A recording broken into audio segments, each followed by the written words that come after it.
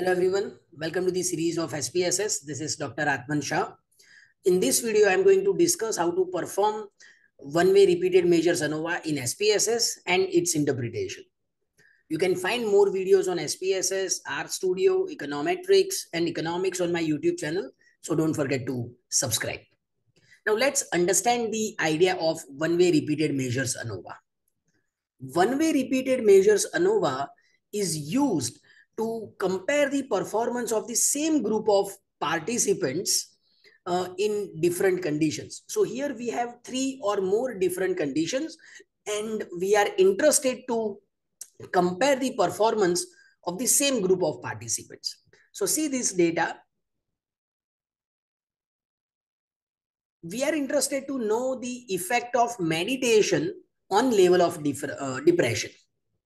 So I have the data of depression level after 1 month of meditation, after 2 months of meditation, and after 3 months of meditation.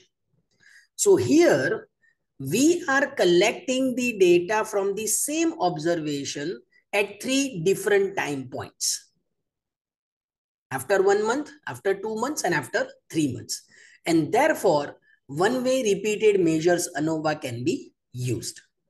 Now, what is the hypothesis in this case? The null hypothesis says that there is no time effect, or there is no significant time effect of meditation on level of depression against the alternative hypothesis of significant effect.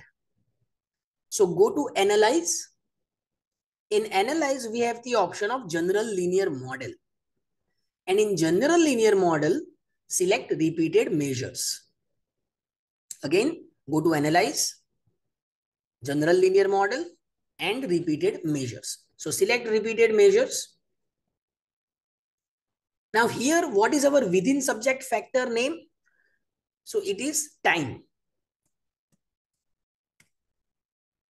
And we have 3 levels because we have the data after 1 month, 2 months, and 3 months.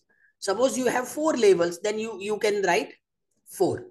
So after 1 month, 2 months, 3 months, and 4 months. And click on add.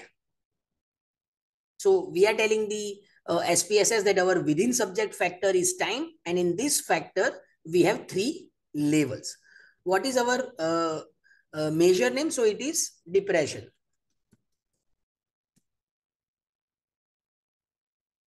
And click on add. If suppose you are working on anxiety level, so you can write anxiety. If you are working on variable called teaching method, so you can write only method. That depends on you. Whatever you can write whatever you want to write in the measure name, and then click on define. Now we need to define the within subjects variable.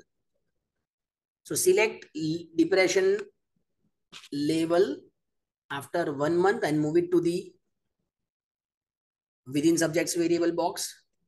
Then after 2 months and after 3 months. Okay. Click on plots. Select time and move it to the horizontal axis and click on add. So this will actually help us to visualize the difference if we have any. Continue. Click on EM means. Select time, move it to the display means for. Click on compare mean effects and then select Bonferroni. Continue. Click on options and select descriptive statistics. Continue. Okay. So output is generated in the output window. So see here we have 3 variables, T1, T2, and T3. Here we have the descriptive statistics. So depression level, mean of depression level after 1 month of meditation, 2 months of meditation, 2 months of meditation, and 3 months of meditation. So the mean is 29.40, then 26.87, and then 24.40. Now, before we interpret the one-way ANOVA or one-way repeated measures ANOVA, we need to check the equality of variances, which is known as test for sphericity. So here we can see the SIG value, that is P value, is higher than 0.05. And therefore, variances of this within subjects factor is equal. There is no significant difference in variances of these three groups, that is T1, T2, and T3, because this P value is higher than 0.05. Now let's see the result. So here we are going to consider source time and sphericity assumed. If sphericity is not assumed, if the equal variances assumption is violated, then you can use the remaining tests, which are adjusted for degree of freedom. So here sphericity assumed test is used. You can see the associated F ratio is 12.511 and associated P value is 0.000, which is less than 0.05, and therefore we reject the null hypothesis. Since we reject the null hypothesis, we conclude that we have the significant effect of meditation on level of depression. Now let's see the multiple comparisons table or pairwise comparisons. This table. Now this pairwise comparisons table actually compares one group with remaining groups. So here our first group is 1. And you see the mean difference. It is 2.533.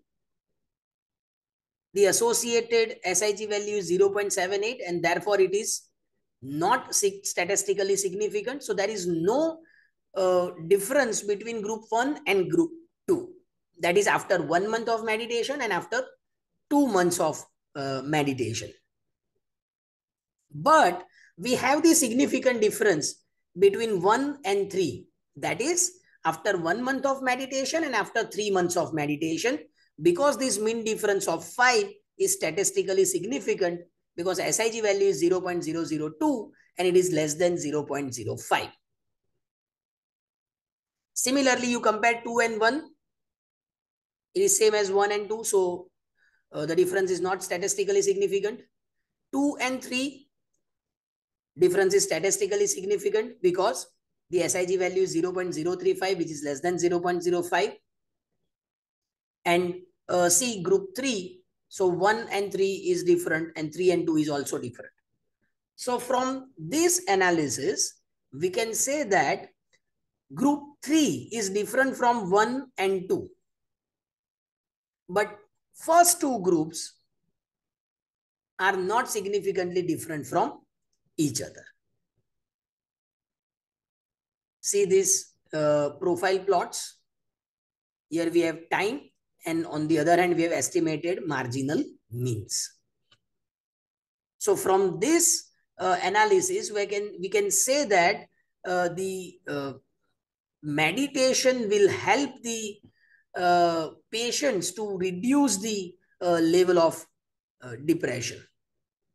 You can see the mean of level of depression decreases as we increase the time period. So that is the idea of one-way repeated measures ANOVA. If you find this video useful, kindly like, share, comment, and subscribe. Thank you.